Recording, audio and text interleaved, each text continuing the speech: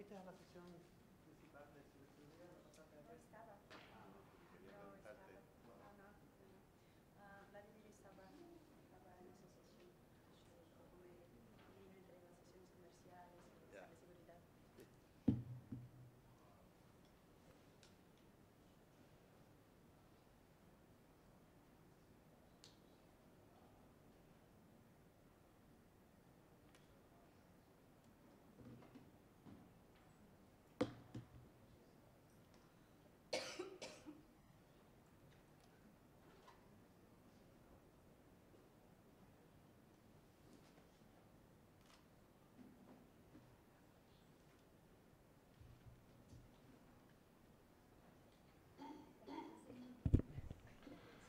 Hello, good morning. We are waiting for a couple of panelists and we are going to start shortly. Thank you.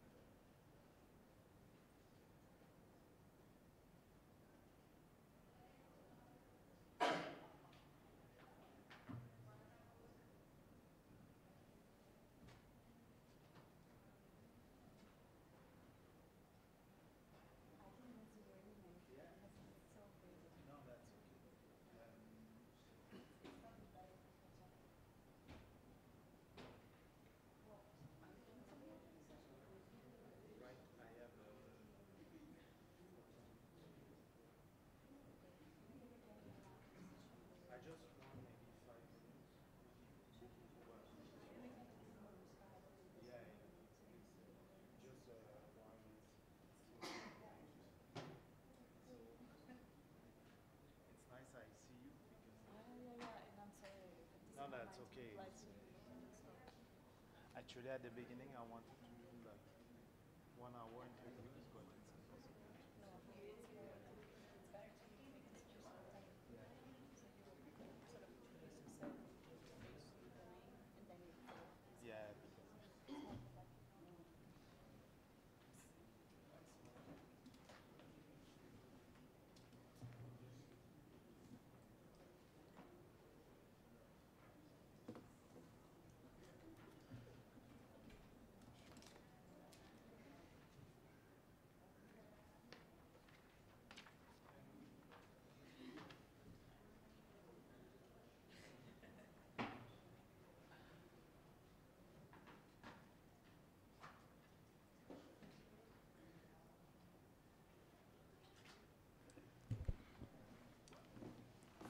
Thank you. Thank you very much for joining us today.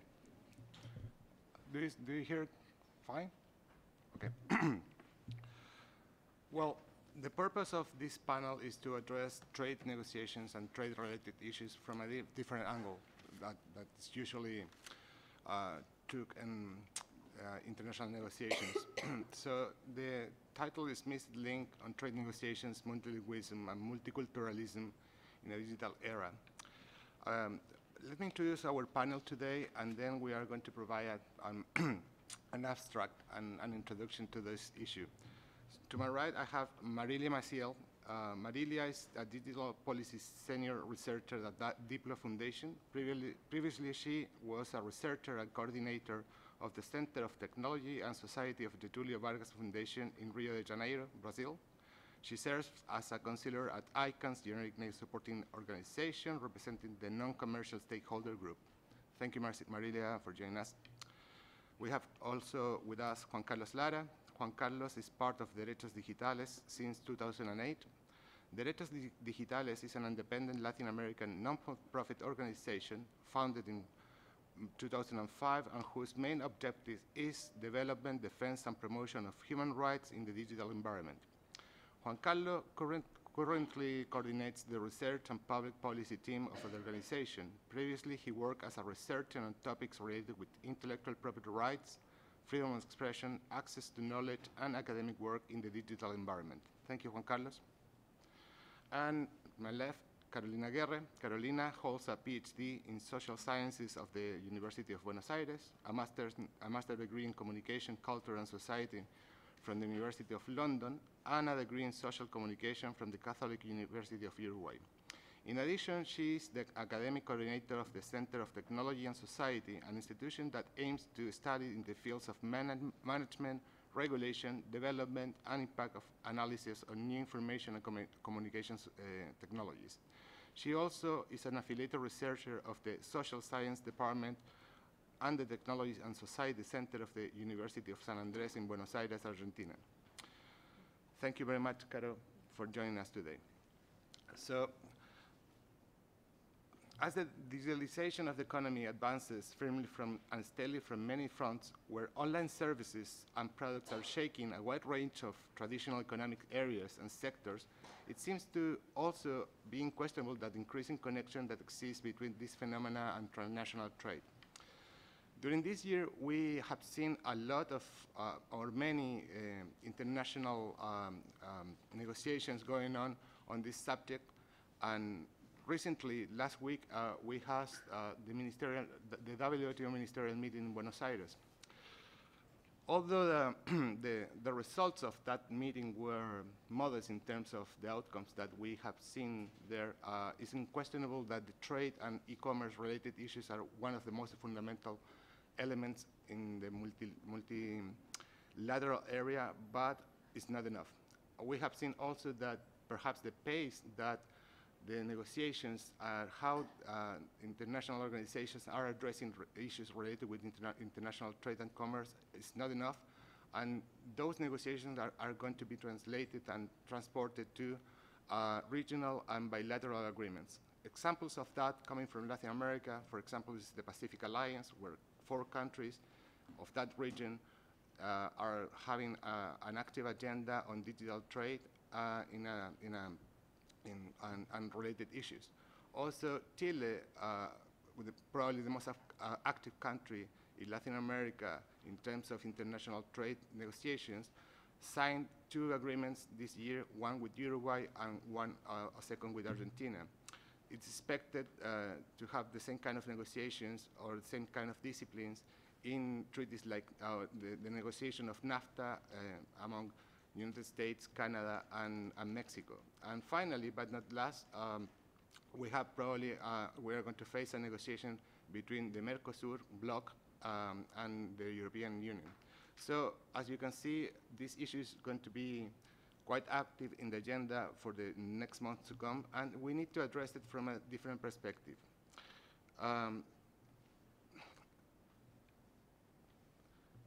As we have seen the evolution of international trade, there are common grounds of understanding on some elements of these disciplines. For example, we find electronic commerce chapters on many of these agreements. We have provisions on IP rights related with intermediary liability in some of them, telecommunications chapters in most of them.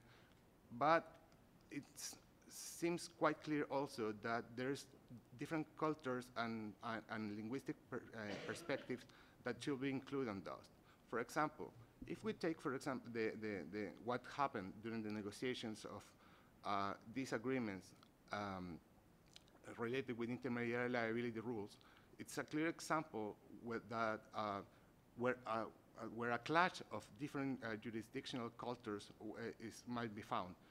It's impossible or difficult to cut and paste disciplines like notice and takedown or secondary liability for many Latin American countries and elsewhere, because those countries don't have those provisions internally in this own legal tradition.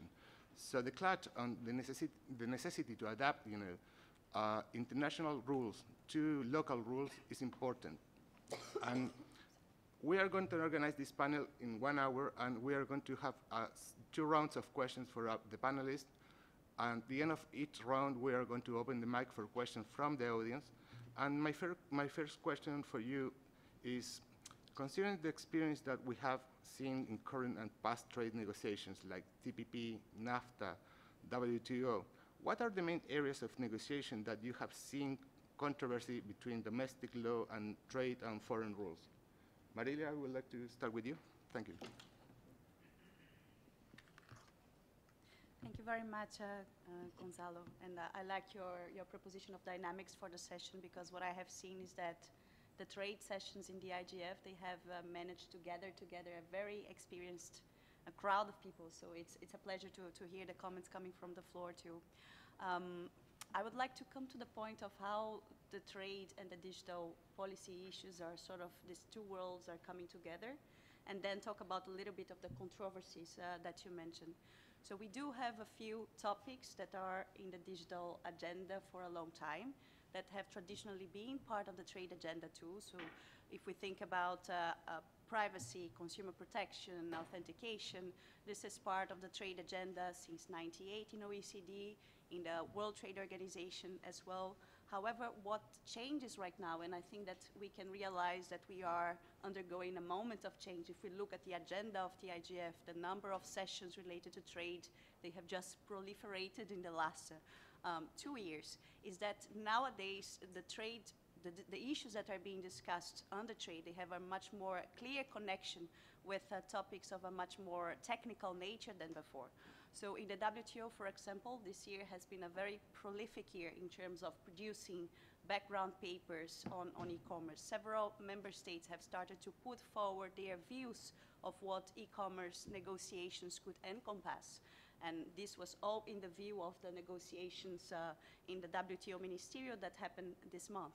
So this was very useful, because although we do not have a mandate to negotiate e-commerce, this could not be approved at the end of the WTO ministerial. We do understand a lot more the positions of the member countries and what they understand could be part of a trade agenda in the future. So there are several topics that are very known to this community here, but they were never really tabled so clearly in trade discussions, such as data localization, encryption, access to the source code. So we are seeing that these two worlds, the digital and the trade, they are more and more converging.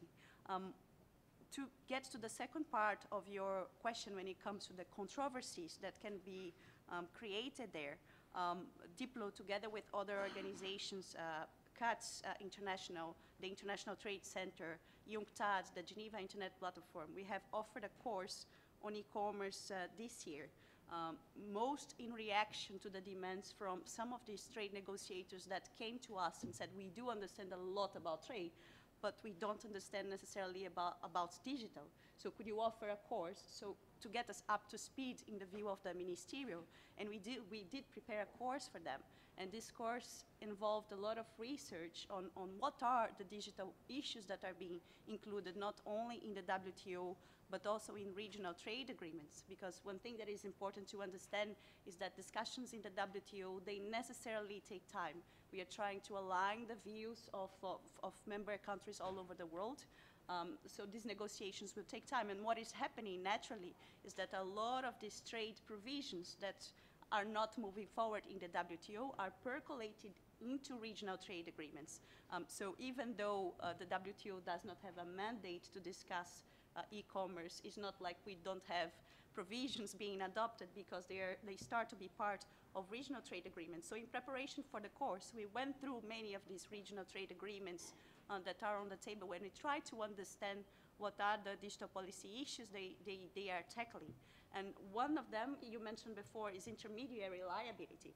And this is something very interesting, because many developing countries have started to regulate the internet with laws on intermediary liabilities, because I think that this is one of the points that we were confronted very early. Coming from a civil law tradition, our judiciary was asked to make decisions with regards to the responsibility of intermediaries.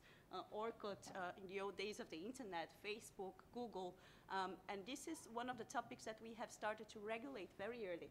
And we have somehow, at least in Brazil, but I think in other countries in Latin America, departed a little bit from the model of notice and take down that is adopted in the United States, for instance, and we gave the judiciary the oversight to make a decision when content should be removed or not. So this is one of the issues that I think can cause potential conflict with national laws, because there are many different ways of tackling intermediary liability. We have notice take down, we have notice, counter notice, and take down. We have countries that come to the judiciary, and perhaps including these in trade agreements tries to make these countries align them, when actually there is no alignment on the way that we are tackling. And I actually think that this diversity is very positive, because it resonates with the legal culture of each country.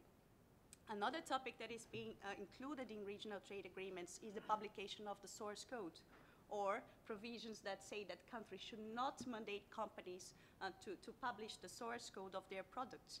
And this is a long-standing discussion. In Brazil, for instance, our government does have a history of supporting open source software. So the public administration very early in Brazil adopted open source software as the software that should be used by all the public administration. So for us to have access to the source code has always been very important as a way of transparency, as a way of accountability. And as a country, we do see with good eyes that companies provide the access to their source codes, especially when they are providing services to the government. However, there are other countries that see that this could create problems with relates to trade secrets, competition. So this is another issue that could create conflicts with national law. And of course, the way that countries are tackling issues such as data localization is very varied. We do have countries that have adopted laws on data localization, others that have presented themselves very much against that. So that could create conflict. And the last one is that not many agreements, but that there are specific agreements that are tackling domain name dispute resolution. And we know that this is an area that we have a whole ecosystem that deals with a domain name policy, which is the ICANN. And we have a whole ecosystem of providers of domain name dispute resolution. So when you insert that into trade agreements, that could create confusion and potential conflict with a system that already exists. So there are other topics, but I think that these are perhaps the key ones that could create conflicts looking from a first approach. Thank you. And that's super interesting, because some of the agreements that Marile was mentioning, and I was mentioning at the beginning, includes this kind of topics. For example, Chile and Uruguay, or the parallel protocol that the 4 countries of the Pacific Alliance signed back in 2015 is not effective at this moment, but signed it, and it was offered as a text for the countries that are coming into the Pacific Alliance, like Australia, Singapore, Canada, include this kind of provisions. For example, not forced data localization, cross-border data flow, NAFTA nowadays is including two different chapters related with intermediate liability. One is electronic commerce, one is particular rules for copyright content. So it's quite interesting, to observe, that the areas that you were mentioning are already included in agreements that are under execution, which is fine. I mean, and probably we will see that usually, obviously, on the other multilateral areas like you were mentioning, like WTO, although the results from the last week were quite modest, as I pointed out at the beginning. So let me follow with you, Juan Pablo. What do you think? What is your approach on this? First, good morning, and thank you to Alai for the kind invitation to be part of this panel.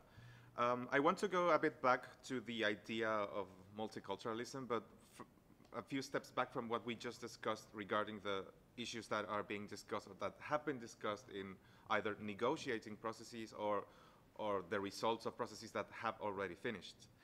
And to go a bit to the question about the areas of negotiation where domestic law and the international law or the trade agreements might be into conflict, the truth is that we need to see a bit back with regards to the countries that, because of their developing stage, might not necessarily have those rules in the first place. And the truth is that when we speak about the trade agreements between developed nations and underdeveloped nations or developing nations, what we have is the absence of those internal rules and the trade agenda as the venue where those internal rules will be shaped. That is to say that the rules for data protection, for intellectual property, and thus for the relation between a country and countries outside in the world, will not necessarily be shaped by, as we are used to say about the democratic process, the product of democratic discussion or democratic debate, but instead the results of trade agreements.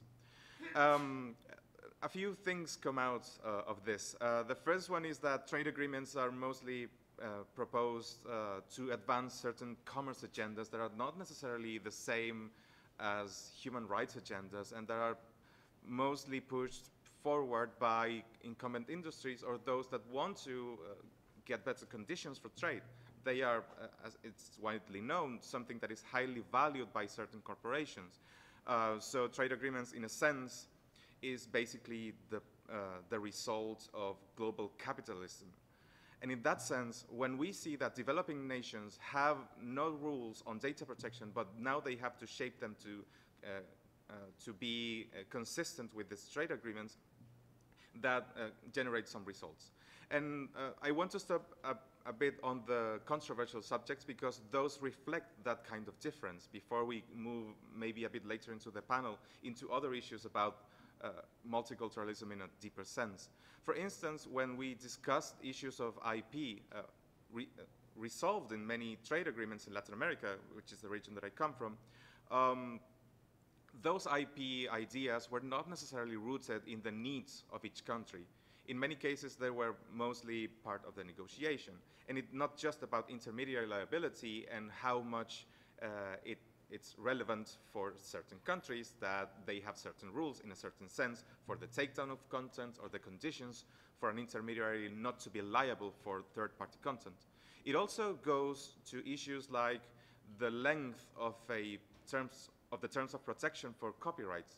How long does a copyright promote a statutory monopoly for its exploitation even after the death of an author? Or how long does it get to stay in the hands of a certain company, a certain stakeholder, which is mostly relevant for those companies that exploit those rights rather than for the creation of new works and for how they promote cultural growth. In the areas of source code publication or the bans on source code publication, this is relevant for the creation of local industries and how they might impact or be part of the global trade, especially when we consider that developing countries are constantly in need of software and technological tools, but not necessarily are capable in an economic sense to finance their own need for those tools. So to summarize a bit my point, trade agreements are the way that the rules of global commerce are set. The key concept here is harmonization. To achieve a common set of concepts, of norms, of practices, and to iron out differences. And the problem with this is that the agreements are not necessarily agreements between equal parties. It's still, trade agreements is still very much a colonized space where the overpowering might of global capitalism is able to set its own rules. And the advancements of trade agendas that are more convenient to those existing powers rather than the advancement of the rights of minorities or the rights of certain developing groups. And it's a top-down uniformity that does not require the participation of the communities or the people affected by these treaties. So it's basically the application of the same regime to a majority without taking into account the minorities, their needs, and only to create an apparent leveling field for global commerce. That's a problem that can be addressed, but it's a problem that only has these issues of e-commerce, of intellectual property, of source code, of net neutrality as only manifestations of a much larger problem about participation in setting the rules for global commerce. Thank you. Well, one of the beauties of the IGF is that we can disagree on issues, and obviously we are going to have a discussion on that. But what you were pointed out at the end is going to be a part of the second part of this panel, which is how we make sure that we all are engaged in this kind of negotiations and what's going on international trade. So having said that, I would like to pass the mic to Caro. Thank you, and thank you all for being here. My colleagues have mentioned many of the issues I wanted to raise, and so I had to redo my notes, but that's great. I would like to, sharing their concerns, to think about some of the issues that particularly developing countries are facing in this current scenario. And there's this idea that trade agreements are being, who are the movers, who are the countries or who are the stakeholders, the actors that are being able now to promote or work with impact in this international trade scenarios. And those are mainly the first movers. First movers that could be conceptualized both as countries, but also as companies who have the ability and the capacity to follow these processes. So this is related with the question Gonzalo posed about controversies, because this necessarily has a derivation, consequences on the kind of venues that many developing countries and developing regions are questioning in terms of who should have the mandate or who should have the right to be imposing in which current institutional scenario the discussions to go forward. So I think that this issue of the controversy and the fact that last week at the WTO the mandate about e-commerce was not finally addressed and resolved, which is an ongoing issue, is just showing how there are different coalitions and different scenarios and perceptions of how, who is the right venue at the moment, and whether the different countries are aligned in terms of going forward and selecting the right institutional venue and the right process there. So to complement what my colleagues have already mentioned, I wanted to address this.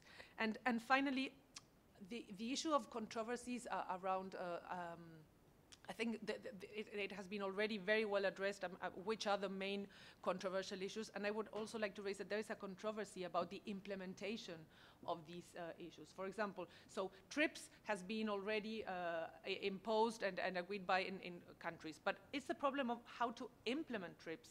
It's the problem of how to implement GDPR in Europe, but also in other countries who might implement GDPR later on, that this might not seem as if it's a controversy of a trade agreement per se, but it actually is and will have an impact on whether it is included finally in the text. Thank you. Thank you, Gar. Well, that's interesting because obviously part of the controversy in terms of data protection, for example, if we need to have disciplines or clauses on data protection and on trade agreements, or we should have or take that discussion on a separate venue, for example. You know, that's one interesting. The other one is like, from the point of view of platforms or the companies that are involved, you know, on the development of internet, obviously to have clear rules and to have a set of clear rules on trade agreements is useful because it provides a predictable framework in order to know exactly what to do or what to not to do and how to address some of the most relevant issues related with internet. Again, intermediate liability is one clear example of that because it sets a clear rules and mandates about what is the understanding of that. And in the case of Latin America, many countries negotiated rules that are not equal of DMCA or some of the elements that you might find elsewhere in other countries. By the contrary, it was a creation and that took a very important the local jurisdiction and how to implement it. That's why, because we don't have notice and take down in Latin America on some of the examples that Marila was mentioning at the beginning. Marco Civil of Brazil, Chile in terms of copyright, but also in other trade agreements that US negotiated with Colombia, Costa Rica, and other countries in the region. So that's one element that I would like to keep you to consider.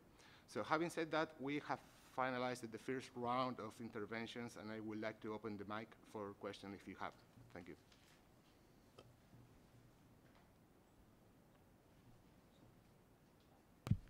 Cool. Thank you, Adela Goberna from Asociación Latinoamericana Internet. I actually work with Gonzalo, so so Caro, I find very interesting what you were saying. So I would mostly like to know your opinion about cross-border data flows and how you see this combined with GDPR, and revolving on the issue that Gonzalo was saying about the Mercosur and European Union negotiations going on right now. Thank you. Should we be addressing it? Yep. Thank you. The issue of cross-border data flows in light of the GDPR, which is sort of striking a different balance, and particularly it's sort of an orientation for the Latin American region, where it is looking and trying to define the rules that will shape the issue of data protection in the region is very much also related with a cultural issue, which this panel attempts to address, because on the one hand, it touches upon how we conceptualize privacy in Latin America, which is definitely not the same conceptualization that Europeans have. And I would say that Europeans are also, like, we're using a big label to describe many different scenarios, but okay, Europeans have this tradition and this idea of working together in this sense. So data localization and cross-border data flows touches upon measures of data localization and how privacy is also perceived, and how are we going to, again, going back to the issue of implementation, the implementation of a GDPR in Europe, even if GDPR becomes the standard in Latin America or in certain regional blocks of Latin America, it won't be able to be implemented in the same way as in Europe, because culturally we are very different, our institutions work differently, we have a different constitutional and legal background, and we have different operating principles already. So this will certainly be something to take into account.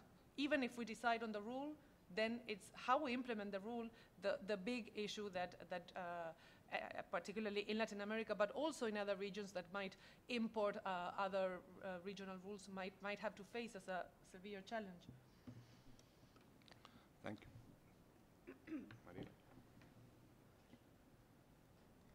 Well, I think that the discussion on data flows is very interesting, because on the one hand, it is true that in today's economy, the role of data flows underpins many of the economic growth that we will see in the future, not only because a lot of the things that were commercialized and as goods have been dematerialized, but also because the commerce of services is increasingly cross borders.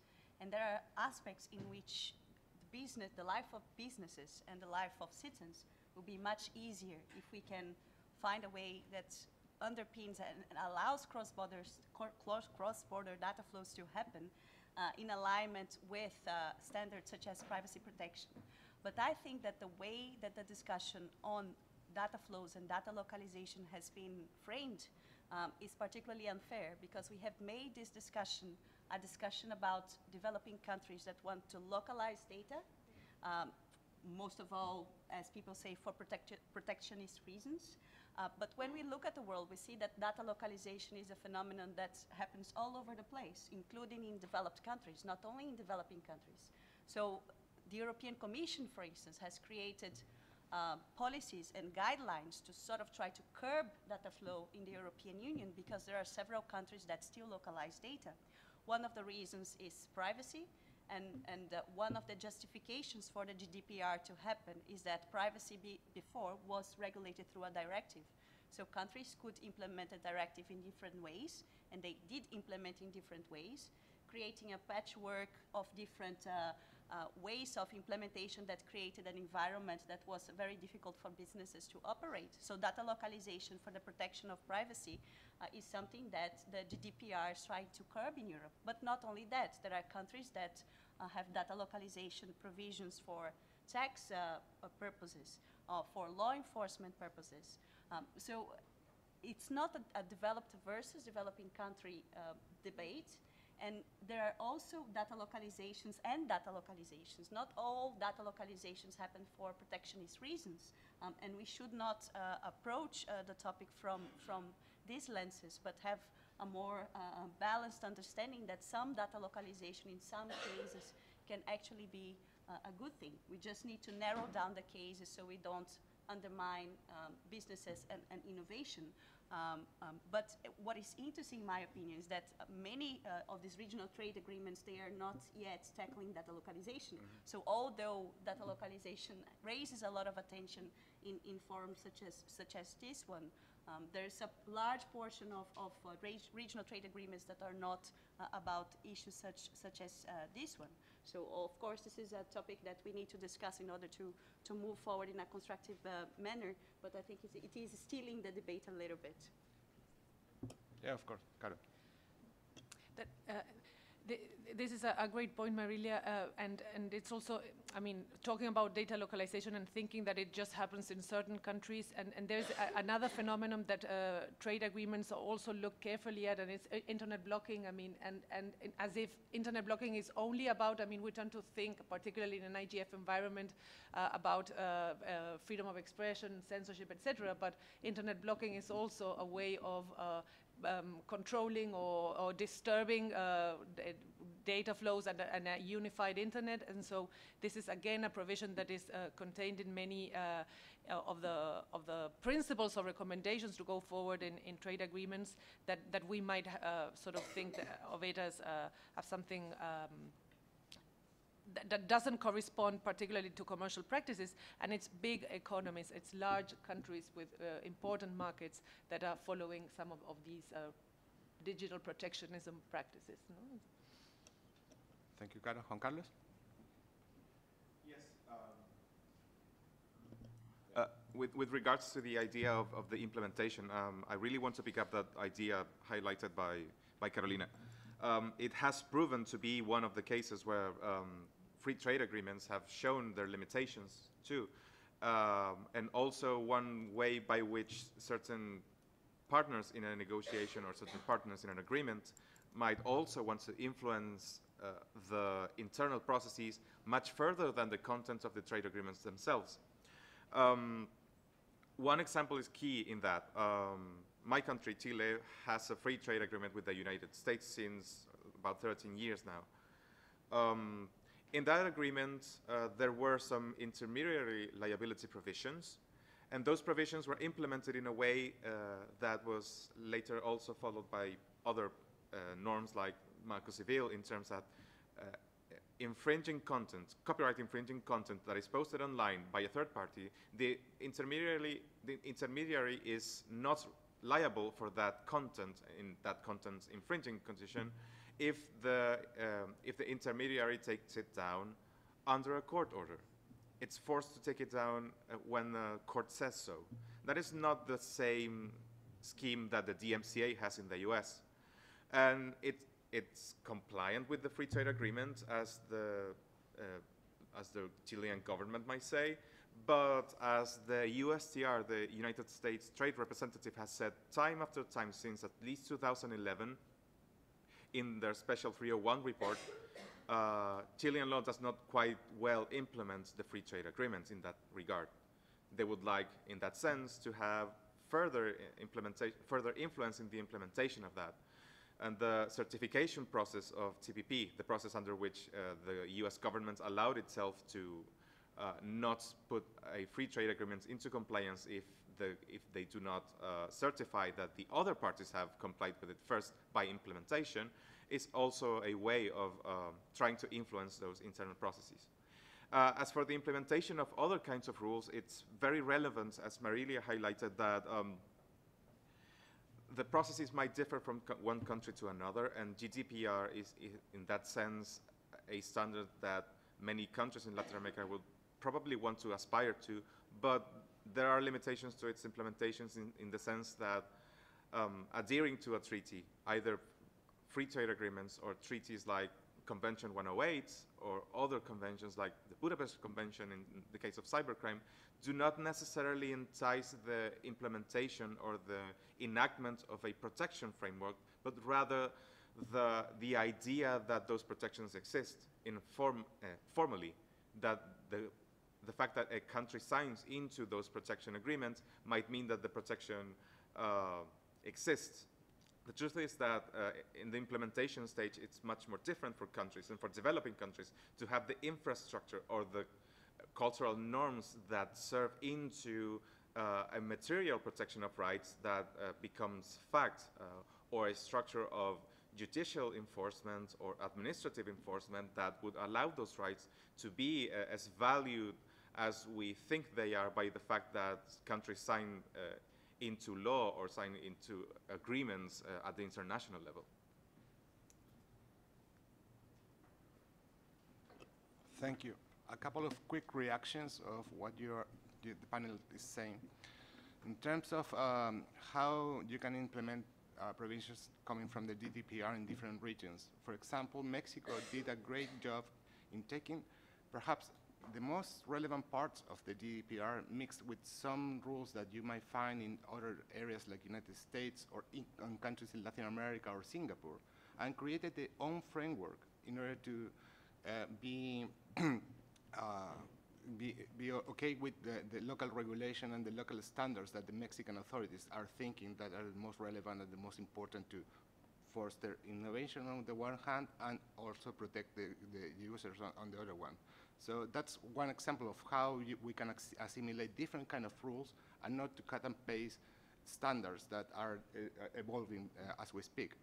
On data flow, it's super important what you were saying, Marilia, and let me add also that perhaps one thing that we forget here is that data flow is not, when we regulate, or some countries try to regulate these issues, usually they think in big players at the moment of the regulation.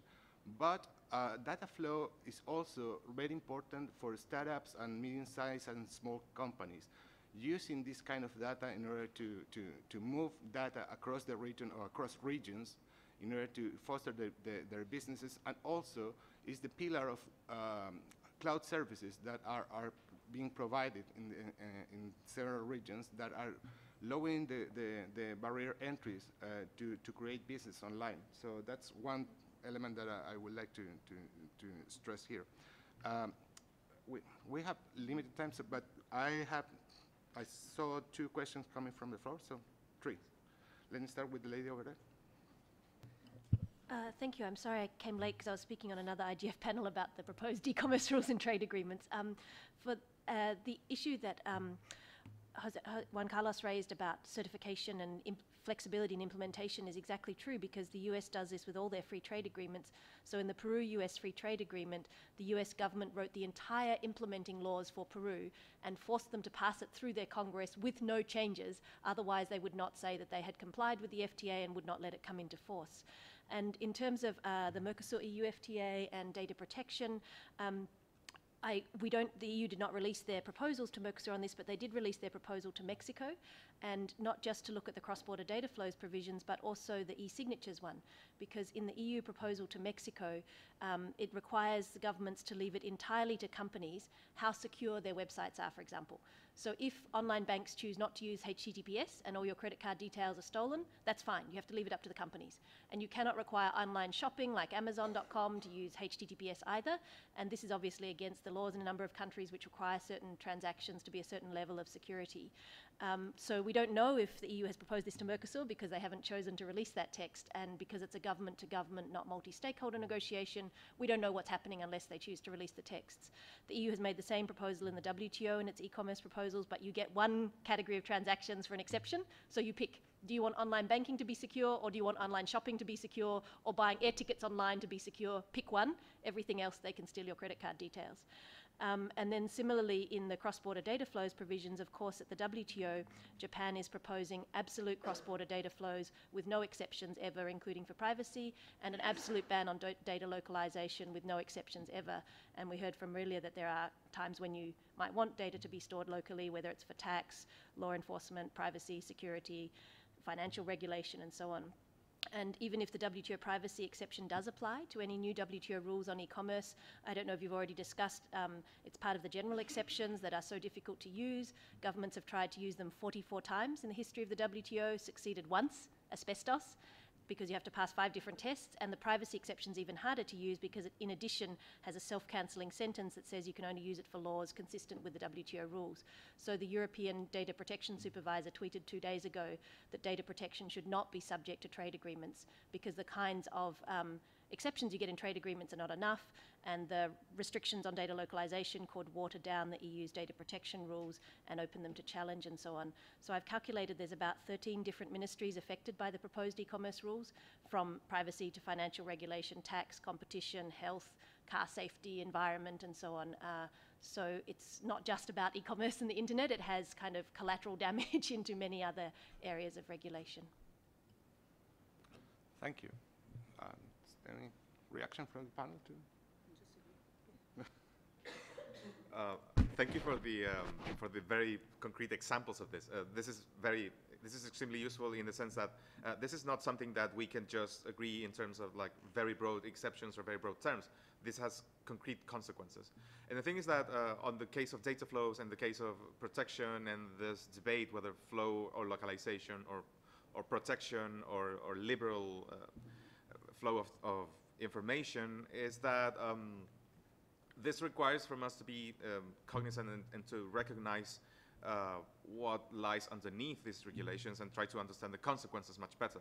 And it's not about a barrier to commerce necessarily when we speak about personal rights and individual rights, or even collective rights, if we want to talk more about multiculturalism, when we speak about the protection of certain rights and how it might impact trade. It is not, it's not forced data localization if we want to have reasonable standards that are achievable for the protection of personal data before that data is exported, because we understand that the protection might not be the same in a different country. It's not forced localizations if we think about that, but instead the framing is different. If we frame all issues within the idea of trade or what it means for global trade, we are definitely leaving behind several other considerations that might impact negatively not only on certain legal rights, but on fundamental rights in the long term. Let me. I disagree on some points, but we can no, because it's important to bring balance to this equation. But obviously, we need to see all the aspects related with this thing and the cross-border data flow and the level of protection that some countries are allowing and the other countries are not. So I think it's a matter of balance and when we think and address this issue. Do you have a question? Thank you. Yes, thank you very much, Elena Mocevic. I would like to ask another question that might be a jump from this discussion here, but it's relevant if we are discussing these issues in the digital era, which is basically, would any of the speakers would like to reflect on the trade agreements in the next digital era, which is the new technologies like blockchain, because this, when you are talking about data flows, data protection, copyright issues, in the current situation and in the blockchain possible era, they're completely different, especially when it comes to digitally created goods and the trade of these digitally created goods. So are there any movements on discussing the challenges and benefits of using new technologies, or is there anything happening in this area? Thank you. Reactions from the panel? Well, I think that I heard a lot with regards to blockchain and payments. So this is something that for developing, we just finished a course on e-commerce for developing countries, and the issue of e-payments is very relevant to them because there are regions in which banks do not provide services. So the use of mobile money is extremely important in some countries. Like Nigeria, for instance, I was astonished to see the level of penetration of mobile money, and because they do not have a financial and bank infrastructure in place, they are much more open to adopt new technologies than, let's say, the United States or Europe. They just completely leapfrog some technologies, and they are open to speak about blockchain. So the use of centralized currencies have been introduced, for instance, in the African environment. So there is a currency that has been introduced on a sort of a pilot testing way by, if I'm not mistaken, is the Central African Union, but I need to confirm this information, but it's already on the ground. So there are regions such as Africa that are already experimenting with centralized currencies, and they use blockchain in the back. But another thing that I think is more present in the trade discussions is 3D printing, because when we talk about cross-border trade and the dematerialization of goods, 3D scanning and 3D printing will take this dematerialization to the next level, because you can scan an object, you can trade not the object itself, but sort of the design of the object that will be printed somewhere else. So just think about the impact that this could have when it comes not only to the control that cross-border authorities have on what crosses the border, but also on the control of taxation and customs revenue. So this is a thing that I wouldn't say has been like a hot topic so far, but I understand that there are several countries that are starting to think about, in this world of 3D printing and dematerialized commerce 3.0 perhaps, what is going to happen and where is the discussion on taxation and customs revenues going. And also just to add that one of the biggest selling points of blockchain, especially for let's say artists and cultural creators, is this kind of copyright, because on the blockchain, using blockchain, you can actually solve the problem of copyright. You can actually see who owns the copyright, and it cuts out the middleman of the registers and the panels of copyright. So you're absolutely right in terms of 3D printing of the goods that will be printed, but there is a whole industry of cultural goods that will only exist on the internet, and this is also very heavily now in discussion of being regulated and how, and especially on different kind of trades and replication and multiplication of this. So I would like to maybe get... Very briefly, when speaking about either 3D printing or the use of blockchain and the elimination of certain intermediaries, I find that a fascinating subject in the sense of its governance and what it reflects in terms of the people that are participating in the dissemination of cultural goods or products, or just products in general, when they might cross borders digitally to be printed elsewhere. And I find that in the case of trade agreements and the relation to them, in many cases, we might find that trade agreements might actually impede that those developments might occur legally. It doesn't mean that they will not occur. Innovation is much more faster and stronger than regulation often. But it does mean that certain levels of entrepreneurship might be limited by what might be understood as the limiting factors of the implementing law that in fact enacts the international trade agreements. That is a problem of the high level of detail that these trade agreements involve, or their implementation involves when in need of certification. But as we see it, trade agreements is an area where that should not necessarily be the case if what we are trying to do is promote trade. But one of the problems of the trade agenda is that it's not necessarily about the liberalization of trade, but the further establishment of already existing industries. So that is a problem, but it's a deep problem to tackle within the next several decades. Any other? And, there's an issue about the timing and the space. So you have the entrepreneurs working with 3D or blockchain technology, and then you have bureaucrats who, in what we see, is that they don't even are understanding themselves what blockchain is, and so they are still grappling, and we need to go to the level of the literacy of these people who are then going to shape those trade agreements. Perhaps let me frame it in a different way. I mean, trade agreements are frameworks to facilitate commerce, and sometimes they include some technological measures, like internet or intermediate liability or cross-border data flow on specific disciplines, because it's necessary in the way that trade is moving. But I think it could be risky at the same time, to be so specific in order to address one specific technology, which is moving again as we speak, because we can have the risk that get locked on that kind of discussions. But again, I would like to keep the idea that those are frameworks and moving. So, is there any other question coming from the floor against Sarah over there?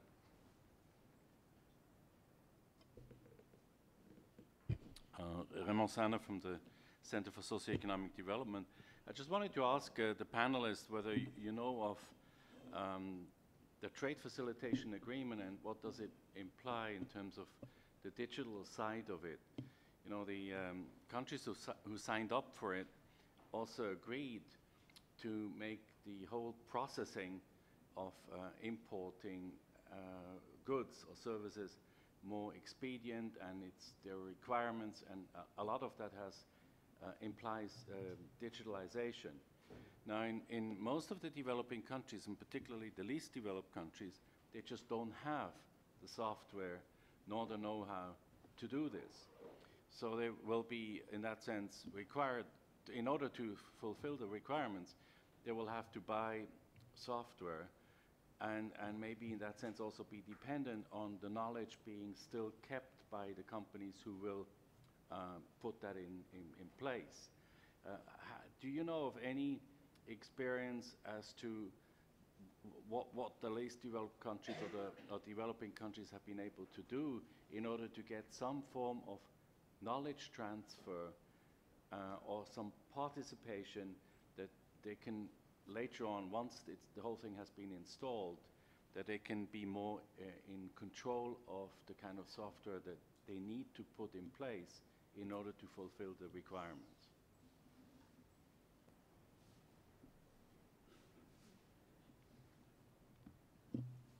Thank you, Raymond. I think your question is very good, first of all, because it touches a point that I mentioned before, is that trade agreements are not only data localization and the many issues that catch our attention here, usually in these spaces such as the IGF. So there's a lot of provisions related to trade facilitation as well that are very positive in principle. If we think about the complexities that a small business company faces when it wants to export cross borders, when it comes to understanding not only the national rules of the country that it wants to export to, but also all the complications.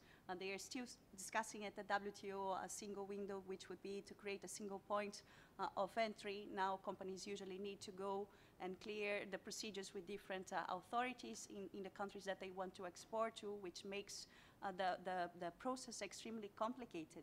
And as you mentioned, paperless trade provisions are something that has been pretty much discussed in the WTO and is also present in a large number of trade agreements. It's particularly a hot topic in Asia, I would say, and I think that it has very interesting provisions, but it also has side effects as the ones that you have pointed out. because sometimes you are going to countries that do not have an infrastructure of an industry that would could be benefited from the fact that paperless trade is putting in place to sell more national software, but there is no national industry to take advantage of that. So we are again talking about benefiting companies that sometimes are located in developed countries. So I think that it takes us back, first of all, to the discussion of open software that I touched upon very briefly in the beginning. I see with very good eyes when administrations turn to open software, like the Brazilian administration did some years ago.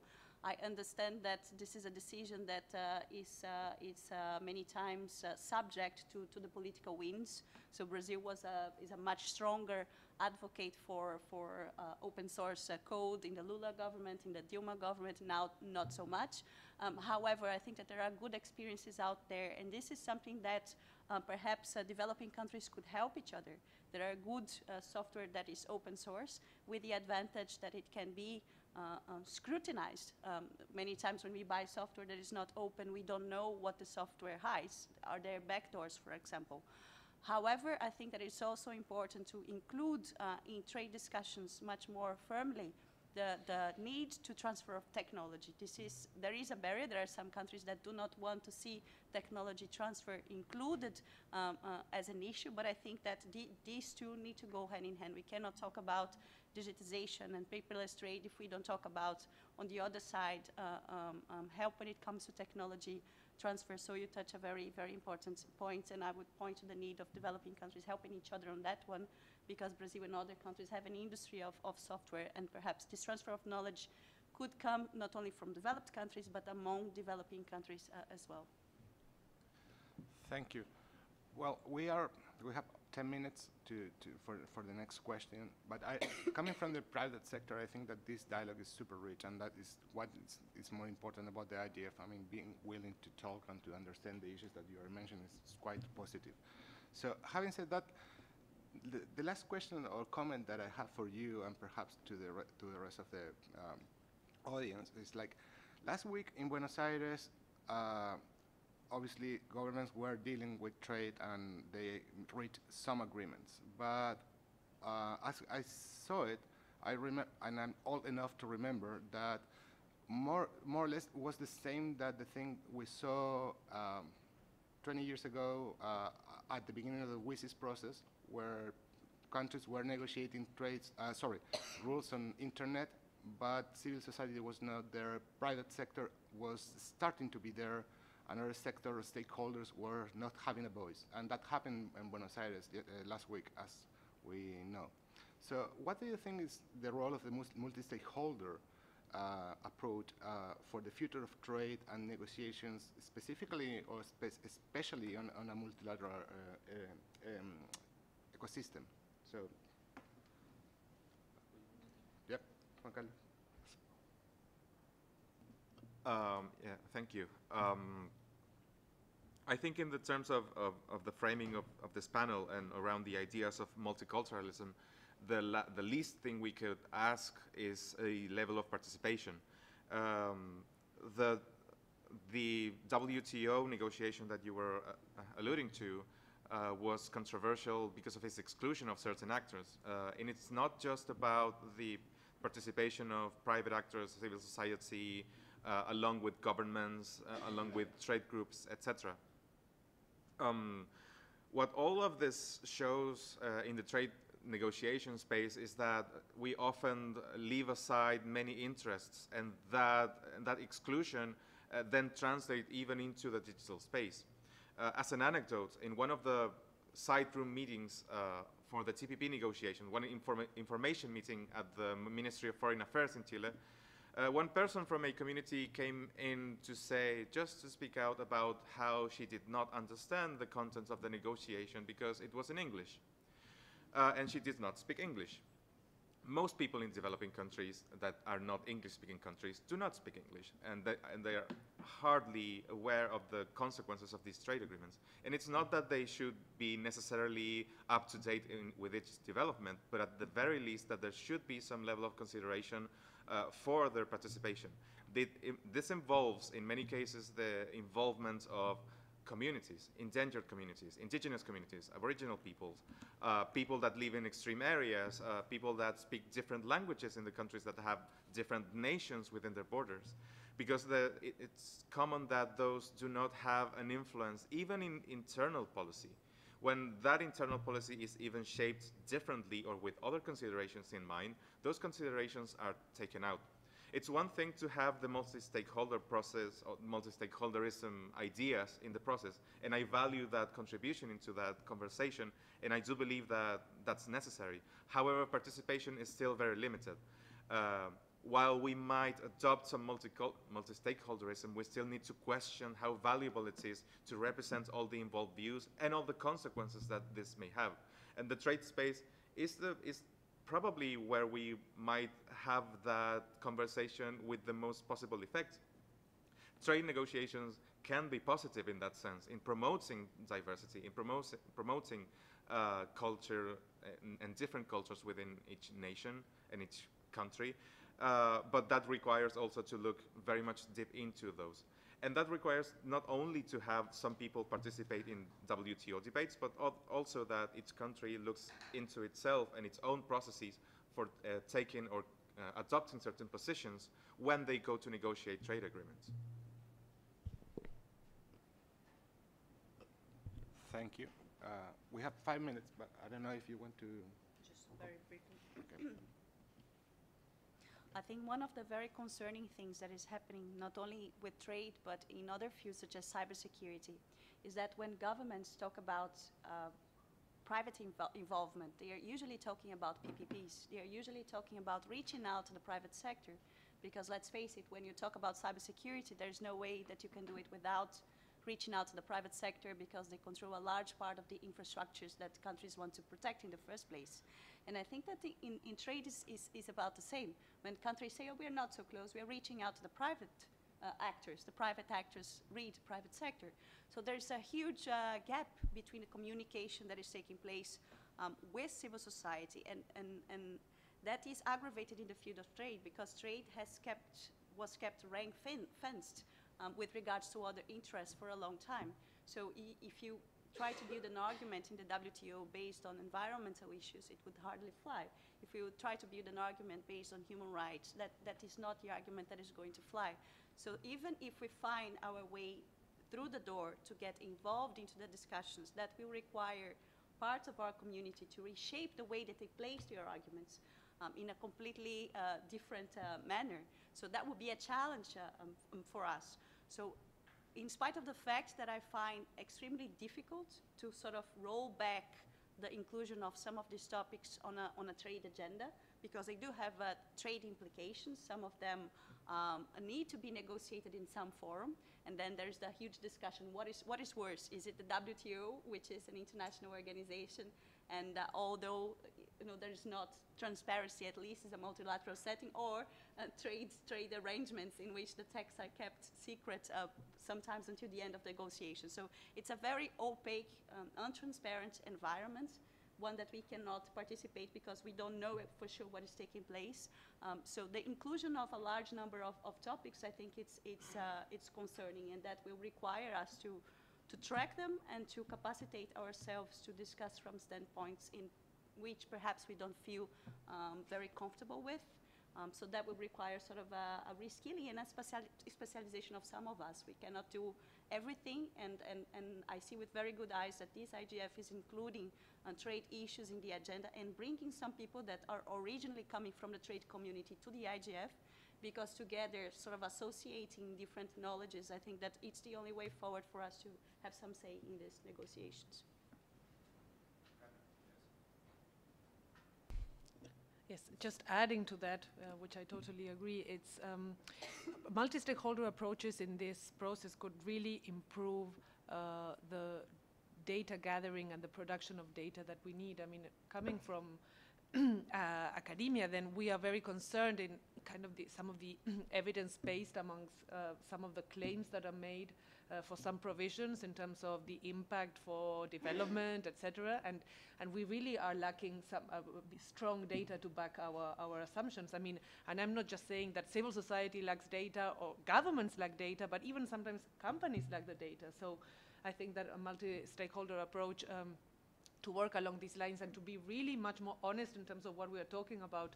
For example, when we want to measure cross-border data flows, and Amazon says something, and then another government says, I mean, there are differences, but they're also because they are just looking at the side of the picture they can see, and they need a more global engagement.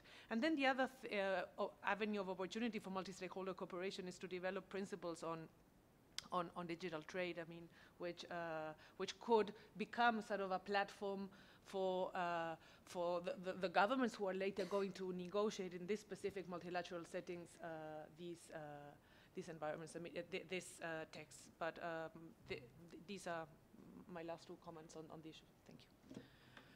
Thank you. Thank you very much. We are running out of time to take more questions, but let me thank you, the panelists, and thank you for attending this. I mean, electronic commerce and trade is not the new flavor of the month. It's something that is happening now, affects in many ways, and positive and some negatives, but many ways the internet. So thank you very much again, and we look forward to receive your comments about this panel. Thank you.